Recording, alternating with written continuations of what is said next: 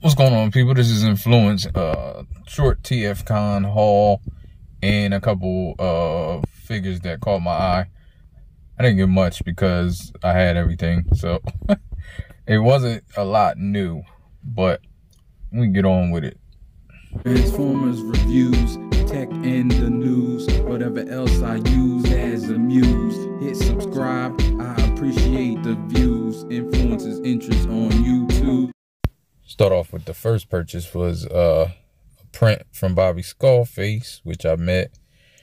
Very cool, and the print is great. Jetfire, one of my favorite characters of all time, and you know, he's chilling in thinking pose.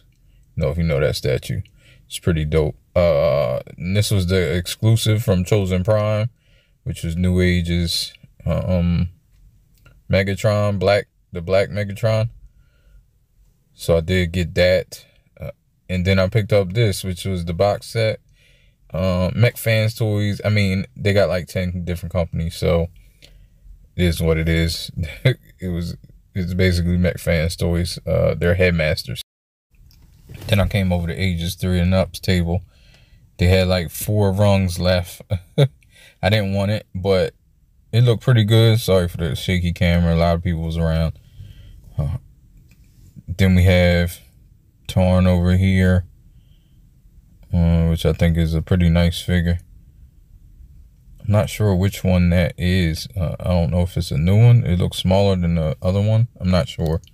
Then you had the MMC, one of the tapes. I was excited to see this in person. It looks good. I don't think it looks as good as Ravage, but I think they look great. And want to get the Autobot tape soon. Then we got First Aid here from MMC. I think he looks great. Their bots are just on point. So if you want the robot, I think they'll be the best for robot mode. I'm not in for the scale for their protector bots, but yeah, I think it's their bots look the best. Then they had the G2 Bruticus with First Aid as an arm on, just to showcase his arm. And there's the arm. But yeah, it was pretty great. More footage to come, and I will get over with you guys in another one. Peace. Life ain't over. As long as you alive, you can give another try and take it real high if you want it.